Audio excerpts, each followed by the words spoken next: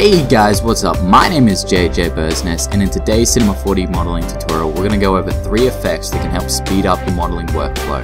Now, if I can find my project file right here. So basically, today we're going to go over the Metaball effect, we're going to go over atom arrays, and we're going to go over symmetry objects. Now, I'll quickly explain each before I show you. The Metaball is basically lots of little objects or spheres put into a Metaball object, and then it kind of creates a real flow looking effect, kind of goops them together. I'm not really sure how to explain that one, but as you can see, the blue object over here, that's basically what you create out of it. Secondly is an atom array. An atom array will basically take the polygons in your object, and wherever the polygons join together, it will create like a cylinder or an atom array. And lastly, we have the symmetry object. The symmetry object is great for speeding up workflow because any changes you make to the one object will be reflected to a mirrored identical image of it. Okay, so let's open up a new project and I'll go over the symmetry objects for now. Okay, so if I grab in a cube and I go to the array object menu and I go to, or is it symmetry, and I drag the cube into the symmetry, and if we move our cube over a little bit, you'll see it creates a mirrored identical object of it. And when I say identical, it really is identical in the sense that if we edit the polygons on this, say these two sides, you'll see that that's reflected upon its copy over here. So any changes you make to this will be retained on the other object. So this is amazingly great for saving time. I can't explain how many times I've actually used this tool because it's basically an essential if you're going to be modeling. I'm sorry if you guys hear me, my throat or something. It's because I'm feeling a little sick today. But anyway, I'd also like to explain why this tutorial has been so delayed. Every time I've went to record this, I record with Camtasia Studio, and basically Camtasia Studio has been acting up a little bit lately, and when I record, hasn't been recording audio, or hasn't been like just the video skipping, it's not syncing up properly, and then Sony Vegas on top of that hasn't been rendering properly for me either. So let's hope this will render out properly. So as you can see here, any changes that we make onto the one cube is reflected upon the other one. So you can create some pretty interesting and intricate models with this that look pretty awesome like that. So I'm pretty sure this one's probably pretty self-explanatory. But yeah, so that is the symmetry tool for today. Now we're going to go over the Metaball and then the atom array. So if we go into a new project, and I'm going to bring in a sphere and go to our array menu and click on Metaball. So if we drag our sphere into the Metaball, you'll see kind of this little bit of a transformation happens. We're going to have to add another sphere just below it, but make sure it's still a child of the Metaball. I'm going to maybe shrink this down a little bit, move it somewhere, and you'll see that it creates kind of a gooey looking effect, like a real flow effect. Now if we click on the Metaball and edit some of the settings here, like bring down editor subdivision, and editor and render subdivision means the editor subdivision is what you see right now, and the render subdivision is basically what it's going to render as. So you could probably keep it pretty high so you could see like maybe an animation so it doesn't slow down, and then have the render subdivision really low so it renders nicely. But I've got a pretty fast computer, so we're going to go at about 4. That should look good. Okay, and you can put as many spheres in here as you want. So I'm going to put a couple of other little ones. Now, I will warn you guys that the Metaball effect is extremely overused now. Back when I did a previous tutorial I did on this actual effect, it wasn't very widely known at the time. But now, every channel I go onto basically has at least one video of the Metaball, like an animation with it or something. So do beware that try and be a little more creative with the metaball and not just create a liquidy type animation. If you can be more creative with it, I'm sure that you'll get a lot more views.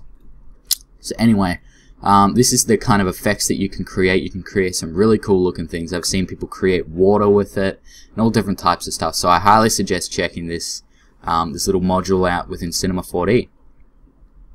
And now the next object I'm going to talk about is the atom array. And now the atom array can tie into the metaball effect. So if we go to our array menu and go to atom array and we drag our metaball into the atom array, you'll see all these little atoms or spheres start to pop up. Now if we bring down the polygon count on our metaball, sorry, bring it up rather, probably about to there, and bring the render subdivision to roughly the same,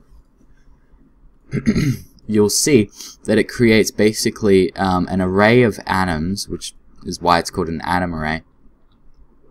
But if we get rid of all these little spheres here, so we go into the atom array and we go to where is it, sphere radius, if we bring that down to the same radius as the cylinder, then we're left with kind of a wireframe looking type of effect.